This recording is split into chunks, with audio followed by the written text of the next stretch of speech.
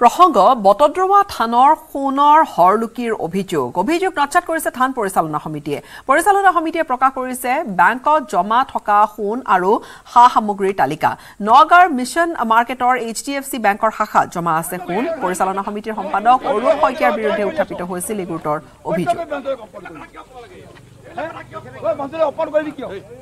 কাৰ্যকৰী কমিটিয়ে যেতিয়া মোক কাৰ্যকৰী সভাপতি পাতিছিলে তেতিয়া তেওঁ অপোজ কৰিছিলে বলে নোৱাৰি আজি এই সুবিধাটো পাই মোক অপদস্থ কৰিছে তেওঁৰ নিচিনা মই জেল খোৱা মানুহ নহয় তেওঁ মোক প্ৰমাণ কৰি দিয়ক মই যদি কাৰোবাক কৈছো কথাটো এতিয়া বৰদোৱাত কথাটো ওলাইছে আমাক যদি সোধে তেতিয়া আমি কি ক'ম যে আমি বস্তুটো চাব লাগিব আমি এইটো ক'ব লাগিব নে যে চালে আমি আশ্বস্ত হ'ম মই কালি নহয় পৰহি বৰ্তমান সাংবাদিকসকলে মোক সুধিছে আপোনালোকে দেখিছে চাগে মই এইটোৱে কৈছোঁ যে তেখেত মানে আমি আশ্বস্ত হোৱা নাই আমাৰ সম্পাদকক আমি সুধিছোঁ কিন্তু আমাৰ এগ্ৰিগেটত ৰিজলিউশ্যন হৈছে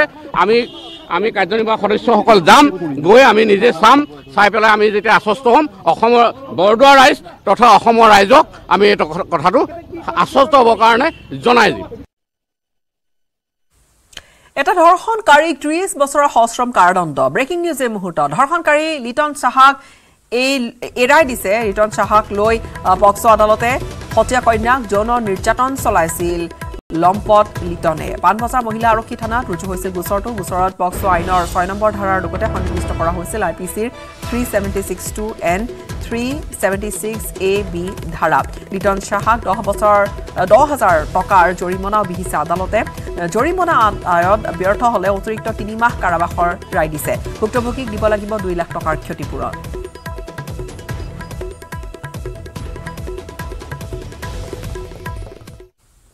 আলফা স্বাধীনৰ শেহতীয়া ভিডিঅ'ক ভিত্তিহীন আখ্যা দিছে অসম আৰক্ষীয়ে সংবাদ মাধ্যমলৈ প্ৰেৰণ কৰা বিবৃতিত এই আখ্যা এই গোটেই ব্যাখ্যা দাগি ধৰিছে অসম আৰক্ষীয়ে আলফা স্বাধীনৰ শেহতীয়া ভিডিঅ'ত কোৱা প্ৰতিটো কথাই বিভ্ৰান্তিকৰ বুলি অসম আৰক্ষীৰ ফালৰ পৰা দাবী কৰা হৈছে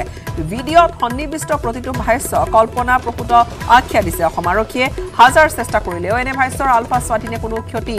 কৰিব নোৱাৰে এনে ভাষ্যৰে বুলিও স্পষ্ট কৰিছে অসম আৰক্ষীয়ে দেশৰ অখণ্ডতা আৰু সাৰ্বভৌমত্ব ৰক্ষাৰ বাবে চিৰকাল অসম আৰক্ষীয়ে কাম কৰি যাব বুলি বিবৃতিটোত দোহাৰিছে কৰ্তৃপক্ষই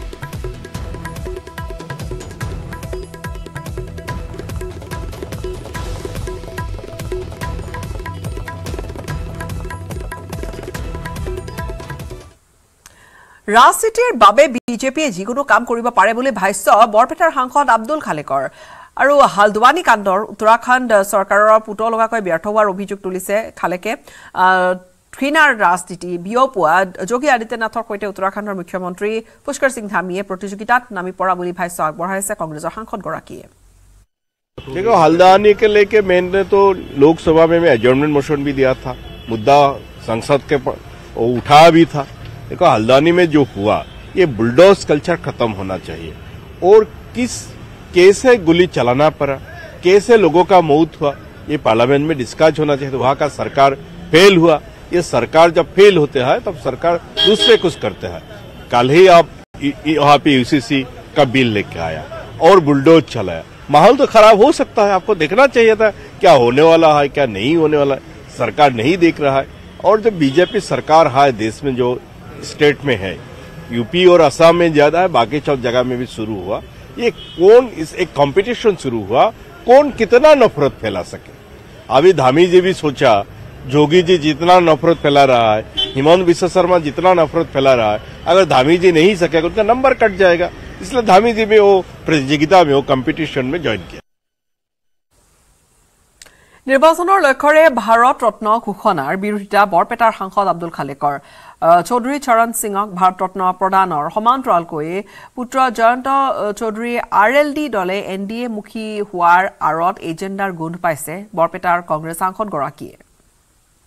देखो नरसिम्हा राव या चौधरी चरण सिंह ये हमेशा भारत रत्न है देश के प्रधानमंत्री है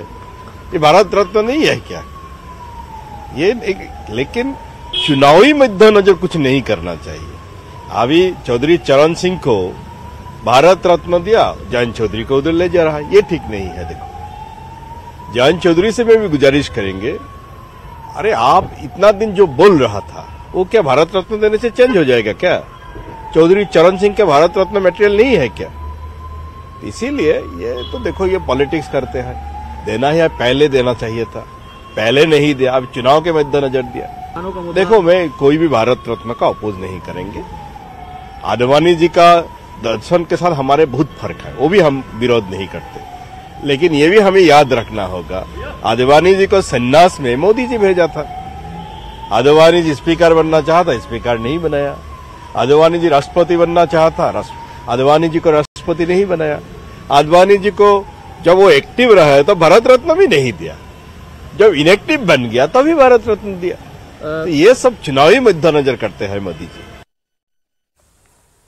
সমনাগৰী সংহিতা কেনেকৈ সৰ্বাত্মক আইন হ'ব পাৰে বুলি প্ৰশ্ন তুলিছে। লগতে সাংসদগৰাকীয়ে জনজাতীয় লোকক সামৰি নোলোৱা সমনাগৰী সংহিতাক লৈ বিজেপিয়ে ৰাজনীতি কৰাৰ অভিযোগ আনিছে কংগ্ৰেছৰ সাংসদগৰাকীয়ে। अगर एक देश एक कानून करते हो, आप ट्राइबल को एग्जेम्पशन दे रहे हो, कहाँ एक देश एक कानून होगा? और ट्राइबल तो आ ही नहीं सकते। हमारे देश में इतना ट्राइब है, अपना अपना कल्चर है, वो तो कभी यूनिफॉर्म सिविल कोड में आ नहीं सकते।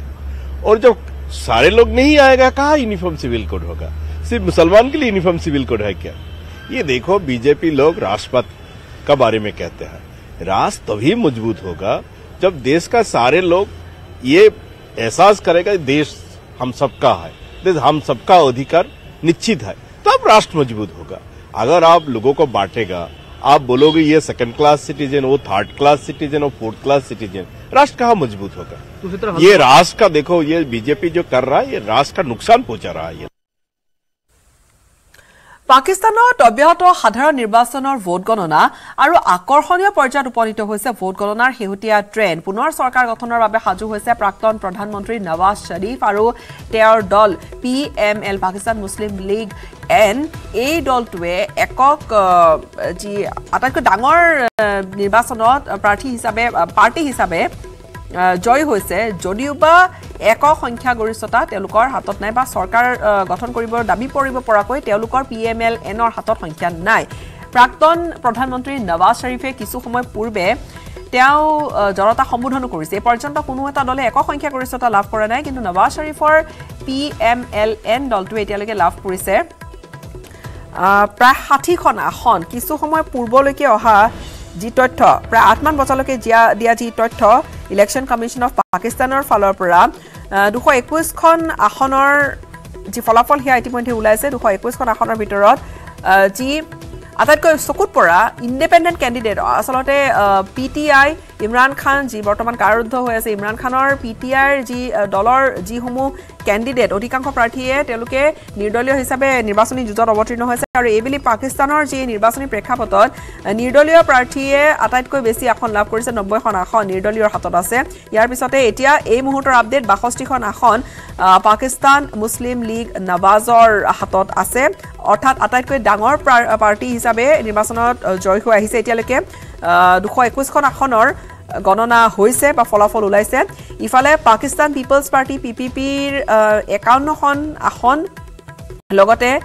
MQM পাকিস্তান মুতাহিদা কোৱামী মুভমেণ্টৰ আছে বৰ্তমান 11খন আসন হাতত। ইস্তেখাম পাকিস্তান পাৰ্টি IPPৰ হাতত আছে 2খন আসন। একেধৰণে JUI জামিয়াত উলেমাই ইছলামৰ হাতত, পাকিস্তান মুছলিম লীগ কায়দে আজম গ্ৰুপৰ হাতত আছে 2খনকৈ আসন। আৰু এই ধৰণে এতিয়ালৈকে যি 221খনৰ আসনৰ যি ফলাফল ওলাইছে, প্ৰায় 40খনৰ ওপৰৰ আসনৰ এতিয়া ফলাফল ওলাবলৈ বাকী আছে।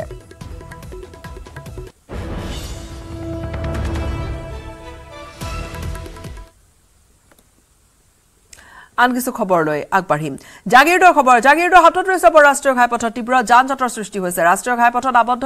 উজনিলৈ যোৱা সহস্ৰাধিক বাহন আবদ্ধ হৈ আছে। কেইবাখনো এম্বুলেন্স পথৰ মাজত, এখন নৈশ বাছ বিকল হোৱাত সৃষ্টি হৈছে পৰিস্থিতিৰ। উৰণ সেতুৰ কাম চলি থকাৰ বাবে ৰাষ্ট্ৰীয় ঘাইপথৰ যি গোটেই পৰিসৰ সেয়া ঠেক হৈ পৰিছে, যাৰ বাবে ভয়ংকৰ যান জঁটৰ সৃষ্টি হৈছে। ঘটনাস্থলীত উপস্থিত হৈছে এতিয়া জাগিৰোড আৰক্ষী। আমি এখন দোকানত বহি আছো, 4-5জন মানুহ বহি থাকোঁতে হঠাৎকে শব্দ পালোঁ, ধমকে শব্দ হ'ল। ছুপাৰ এখন গৈ আছিলে, ছুপাৰখন গৈ থাকোঁতে তাৰ টায়াৰ বুঢ়া চোৱাৰ পিছত ইফালে আপোনাৰ ৰাস্তাৰ কাম চলি আছে, ৰাস্তাৰ কাম চলি থাকোঁতে 1 বাই হৈ আছে। 1 বাইত এতিয়া জাম লাগি গ'ল, হাজাৰ হাজাৰ গাড়ী জাম লাগি গৈছে। পুলিচ প্ৰশাসনো আহিছে আমাৰ জাগিৰোড থানা আহি কেনে দেখা যায় কামচাম কৰি কেনে গাড়ী সাইড কৰাই দিলে ৰাস্তা ক্লিয়াৰ কৰি দিছে সময়খিনিতে আন এটা বাণিজ্যিক বিৰতিৰ ভাৰতৰ গৌৰৱ গোটেই বিশ্বতেই ইয়াৰ সন্মান ষ্ট্ৰং মানে মাইথান ষ্টীল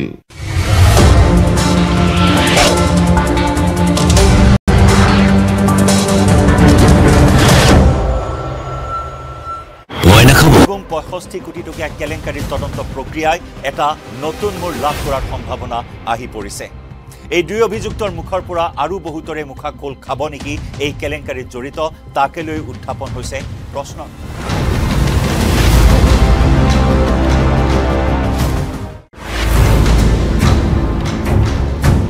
65 কোটি টকীয়া এক বিয়াগুম কেলেংকাৰীয়ে জোকাৰিছে ৰাজ্য অসমৰ এখন স্বায়ত্তশাসিত পৰিষদত সংঘটিত হৈছে এই বিয়াগুম কেলেংকাৰী 2022 চনতে সংঘটিত হোৱা এই বিত্তীয় জালিয়াতিৰে জড়িত দুই অভিযুক্তকো ইতিমধ্যে গ্ৰেপ্তাৰ কৰা হৈছে ৰাজ্যৰ আন এক বৃহৎ বিত্তীয় কেলেংকাৰী উন্মোচিত হৈছে পোহৰলৈ আহিছে 65 কোটি টকাৰ জালিয়াতিৰ তথ্য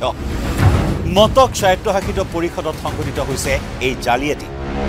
2022 চনত সংঘটিত হৈছিল বৃহৎ বিত্তীয় জালিয়াতি এই জালিয়াতিৰে জড়িত দুই অভিযুক্তক গ্ৰেপ্তাৰ কৰা হৈছে দিল্লীত গ্ৰেপ্তাৰ অভিযুক্ত খুজদীপ বানসাল আৰু ভাতৃক দেশৰ এজন বিখ্যাত স্থপতিবিদ খুজদীপ বানসাল দিল্লী আৰক্ষীৰ বিশেষ দলে গ্ৰেপ্তাৰ কৰে বানসাল ভাতৃদ্বয়ক উল্লেখযোগ্য যে অসম আৰক্ষীয়ে এই দুই অভিযুক্তৰ সন্ধানত দীৰ্ঘদিনৰ পৰাই অভিযান চলাই আহিছিল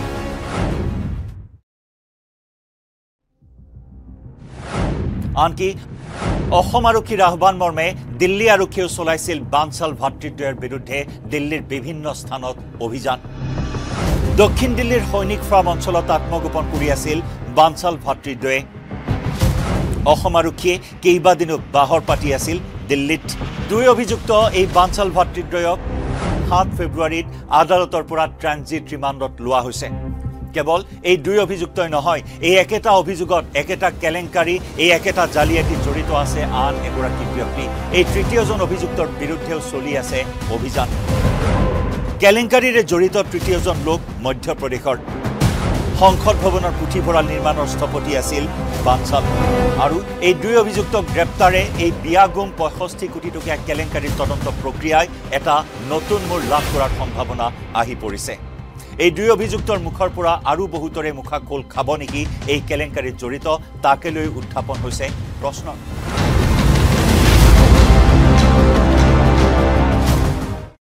অসম আৰক্ষীৰ লেডি সিংঘম ৰূপে খ্যাত জন্মনী ৰাভা এগৰাকী দক্ষ তথা সাহসী আৰক্ষী বিষয়া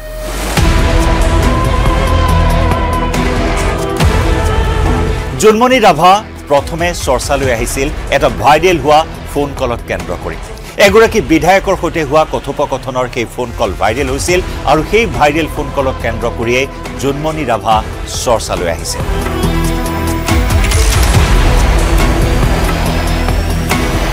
হয় প্ৰথমবাৰ জন্মনী ৰাভা চৰ্চালৈ আহিছিল এগৰাকী জনপ্ৰতিনিধিক প্ৰত্যাহ্বান জনোৱা এটা ঘটনাক লৈ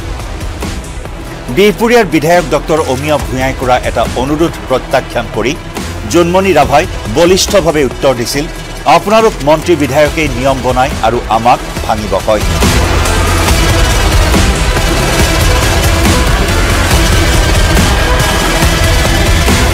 জন্মনী ৰাভাৰ এগৰাকী বিধায়কক দিয়া এনে সাহসী উত্তৰে সংবাদ মাধ্যমত সংবাদ শিৰোনাম দখল কৰাটো কোনো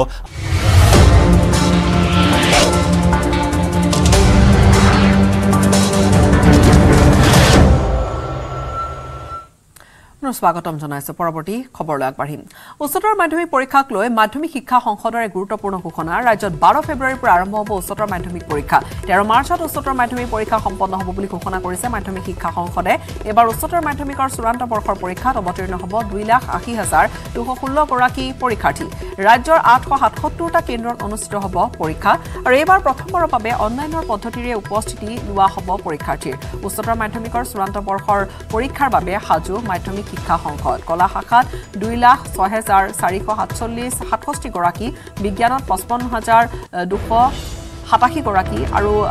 বাণিজ্যিক শাখাত পৰীক্ষাত বহিব 17,582 গৰাকী পৰীক্ষাৰ্থী বৃত্তিমূলক পৰীক্ষাত মুঠ পৰীক্ষাৰ্থীৰ সংখ্যা 880 গৰাকী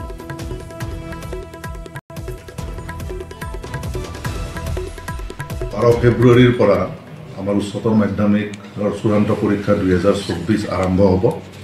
আৰু এই পৰীক্ষা আমাৰ গোটেই অসমতে 877টা 877 এক্সামিনেশ্যন চেণ্টাৰত হ'ব আৰু টোটেল কেণ্ডিডেট হ'ব আমাৰ 2,80,216টা তাৰে ভিতৰত আমাৰ মেল কেণ্ডিডেট 1,37,484 হ'ব আৰু ফিমেল কেণ্ডিডেট হ'ব 1,42,732 আৰু এই গোটেই পৰীক্ষাটো আমি সুকলমে পতাৰ কাৰণে আমি ইতিমধ্যে আমাৰ যিখিনি গাইডলাইনছ এক্সামিনেশ্যন চেণ্টাৰলৈকে আমি পঠাইছোঁ নিৰ্বাচনৰ প্ৰাক্ষণত প্ৰধানমন্ত্ৰী নৰেন্দ্ৰ মোদীৰ এক মাষ্টাৰ ষ্ট্ৰোক একেদিনাই তিনি পুৰুধা ব্যক্তিলৈ ঘোষণা কৰিলে ভাৰতৰত্ন কংগ্ৰেছৰ শাসনকালৰ প্ৰধানমন্ত্ৰীক বিজেপি চৰকাৰে দিলে সৰ্বোচ্চ স্বীকৃতি প্ৰধানমন্ত্ৰী মোদীৰ সিদ্ধান্তত নিমাত আৰু হতবাক হৈ পৰিল কংগ্ৰেছ নিৰ্বাচনৰ প্ৰাক্ষণত প্ৰধানমন্ত্ৰী মোদীৰ মাষ্টাৰ ষ্ট্ৰোক একেদিনাই তিনি পুৰুধা ব্যক্তিলৈ ভাৰতৰত্ন প্ৰধানমন্ত্ৰীৰ সিদ্ধান্তত চৰম অস্বস্তিত কংগ্ৰেছ প্ৰাক্তন প্ৰধানমন্ত্ৰী চৌধুৰী চৰণ সিং প্ৰাক্তন প্ৰধানমন্ত্ৰী পি.ভি. নৰসিংহ ৰাও প্ৰখ্যাত কৃষি বিজ্ঞানী ডক্টৰ M.S. স্বামীনাথন এই তিনিওগৰাকী প্ৰখ্যাত ব্যক্তিক দেশৰ সৰ্বোচ্চ অসামৰিক সন্মান ভাৰতৰত্ন প্ৰদান কৰাৰ পাছতে দেশজুৰি সৃষ্টি হৈছে এক প্ৰকাৰ আলোড়নৰ 2024 লোকসভা নিৰ্বাচনৰ পূৰ্বে প্ৰধানমন্ত্ৰী নৰেন্দ্ৰ মোদীয়ে দিলে মাষ্টাৰ ষ্ট্ৰোক প্ৰথমবাৰ ৰাজনীতি আৰু সমাজনীতিৰ তিনিজনকৈ প্ৰখ্যাত ব্যক্তিক সঠিক সিদ্ধান্তৰে বিজেপি চৰকাৰে দিলে ভাৰতৰত্ন এজন প্ৰয়াত চৌধুৰী চৰণ সিং যি দেশৰ প্ৰাক্তন মন্ত্ৰীৰ লগতে অন্যতম এগৰাকী কৃষক নেতা দেশৰ কোটি কোটি শ্ৰমজীৱী কৃষকৰ প্ৰতিনিধিত্ব কৰা চৌধুৰী চৰণ সিং ভাৰতৰত্ন প্ৰদান কৰাৰ লগে লগে দেশৰ কৃষক ৰাইজ চৰম কৃতজ্ঞ হ'ব প্ৰধানমন্ত্ৰী নৰেন্দ্ৰ মোদী আৰু বিজেপিৰ প্ৰতি জাত সম্প্ৰদায়ৰ অন্যতম নেতা এইগৰাকী প্ৰয়াত মন্ত্ৰী চৌধুৰী চৰণ সিং ইফালে কংগ্ৰেছৰ অন্যতম নেতা প্ৰাক্তন প্ৰধানমন্ত্ৰী নৰসিংহ ৰাও ভাৰতৰত্ন প্ৰদান কৰি অন্য এক মাষ্টাৰ ষ্ট্ৰোক দিলে প্ৰধানমন্ত্ৰী মোদীয়ে 1991 চনৰ পৰা 96 চনলৈ নৰসিংহ ৰাও ভাৰতৰ প্ৰধানমন্ত্ৰী হিচাপে কাৰ্যনিৰ্বাহ কৰিছিল যদিও উপযুক্ত মৰ্যাদা আৰু সন্মানৰ পৰা বঞ্চিত হৈছিল এইগৰাকী সুদক্ষ ৰাজনীতিবিদ কংগ্ৰেছ দলে সন্মান নজনালে নৰসিংহ ৰাওক মৃত্যুৰ পিছতে সম্পূৰ্ণৰূপে পাহৰি পেলালে নিজৰে প্ৰাক্তন প্ৰধানমন্ত্ৰীগৰাকীক নিজ ঘৰতে অৱহেলিত এইগৰাকী নৰসিংহ ৰাওক ভাৰতৰত্ন প্ৰদান কৰি বিজেপি চৰকাৰে বুজাই দিলে যোগ্যজনক উপযুক্ত সন্মান দিয়ে বিজেপিয়ে অৰ্থনীতি প্ৰবক্তা প্ৰাক্তন প্ৰধানমন্ত্ৰী নৰসিংহ ৰাওক দেশৰ সৰ্বোচ্চ সন্মান প্ৰদান কৰি প্ৰধানমন্ত্ৰী নৰেন্দ্ৰ মোদীয়ে চূণ হানিলে কংগ্ৰেছৰ মুখত প্ৰমাণ কৰিলে মহানেতা গান্ধী পৰিয়ালৰ বাহিৰে আন কোনো দলীয় নেতাকে সন্মান দিব নোখোজা কংগ্ৰেছক লজ্জানত কৰি প্ৰধানমন্ত্ৰী মোদীয়ে দেখুৱালে আন এক উদাৰতাৰ পৰিচয় মোদীৰ এই সিদ্ধান্তত নিমাত হৈ পৰিছে এতিয়া কংগ্ৰেছ বাক্ৰুদ্ধ ৰাহুল সোনিয়া ভাৰতজোৰা ন্যায় যাত্ৰাৰে নিৰ্বাচনী চমক দিব খোজা ৰাহুল গান্ধীক যেন ভাৰতৰত্নেৰে বোল্ড আউট কৰিলে নৰেন্দ্ৰ মোদীয়ে নীতিশ কুমাৰ মমতা বেনাৰ্জীৰ আঘাতৰ পিছত নৰেন্দ্ৰ মোদীয়ে যি আঘাত দিলে সেয়া কংগ্ৰেছ আৰু ৰাহুল গান্ধীৰ বাবে হ'ল আন এক পশুপাত অস্ত্ৰ অসমতো অদ্বিতীয় নেতা গোপীনাথ বৰদলৈক ভাৰতৰত্নেৰে সন্মানিত কৰিছিল বিজেপি চৰকাৰে সুধাকণ্ঠ ডক্টৰ ভূপেন হাজৰিকাকো ভাৰতৰত্নেৰে সন্মানিত কৰিছিল বিজেপি চৰকাৰে এনেদৰে নিৰ্বাচনৰ প্ৰাক্ষণত অৰাজনৈতিক ধৰণেৰে প্ৰধানমন্ত্ৰী নৰেন্দ্ৰ মোদীয়ে পুনৰ ধৰাশায়ী কৰিলে কংগ্ৰেছক হয়তো নিৰ্বাচনৰ সময়লৈ প্ৰধানমন্ত্ৰী মোদীৰ আৰু বহু অস্ত্ৰত সজ্জাশায়ী হ'ব ঐতিহাসিক দল Congress news desk report News18 Assam Northeast মানকাছৰৰ নাৰ্ছৰ নিকৃষ্ট বেহা অবৈধ গৰ্ভপাতৰ লগতে নৱজাতক কিনা বেচাত জড়িত মানকাছৰৰ 5 গৰাকী নাৰ্ছক ইতিমধ্যে আৰক্ষীয়ে গ্ৰেপ্তাৰ কৰিছে আৰু এতিয়া অব্যাহত আছে মাৰাথন জেৰা কি হৈছিল বা ইয়াৰ পূৰ্বতে কেনেকৈ এই গোটেই কামকাজখিনি পৰিকল্পনা কৰিছিল গোটেই কথা আৰক্ষীয়ে জানিবলৈ যত্ন কৰিছে প্ৰতিবেদন আগবঢ়াই বাতৰিৰ পৰা বিদায় লম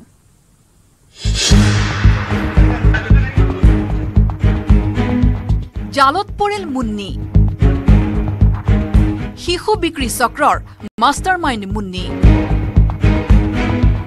পেছাত নাৰ্ছ সমজান খাতুন উৰফে মুন্নিৰ নেতৃত্বতে মানকাছৰৰ হাতশিঙিমাৰীৰ জিলা চিকিৎসালয়ৰ পৰা শিশু বিক্ৰীৰ ঘটনা সংঘটিত হৈছিল এই ঘটনা পোহৰলৈ আহিছিল বৃহস্পতিবাৰে এগৰাকী নাবালিকাৰ শিশু বিক্ৰী কৰি আৰক্ষীৰ জালত পৰিল হাতশিঙিমাৰীৰ জিলা চিকিৎসালয়ত কৰ্মৰত নাৰ্ছ সমজান খাতুন উৰফে মুন্নি ঘটনা পোহৰলৈ অহাৰ পিছতে খাৰুৱাবান্ধা আৰক্ষীয়ে জিলা চিকিৎসালয়খনৰ পৰা পুৱা 6 বজাতে আটক কৰে অভিযুক্ত নাৰ্ছ মুন্নি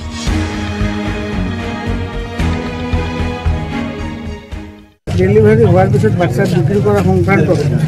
তেওঁলোকৰ সন্দেহবশত এতিয়া সোধপোছৰ কাৰণে থানালৈ লৈ আমাৰ কালাপানীৰ আইচিয়ে কোৱা মতে 40 দিন 45 দিন আগত তেওঁৰ লগত মাইকী মানুহ আহিছিলে তেওঁ কৈছে এইটো লেবাৰ ৰুমত হৈছে বুলি কৈছে কিন্তু লেবাৰ ৰুমত হৈছে যদিও তাত ৰেকৰ্ড পাতি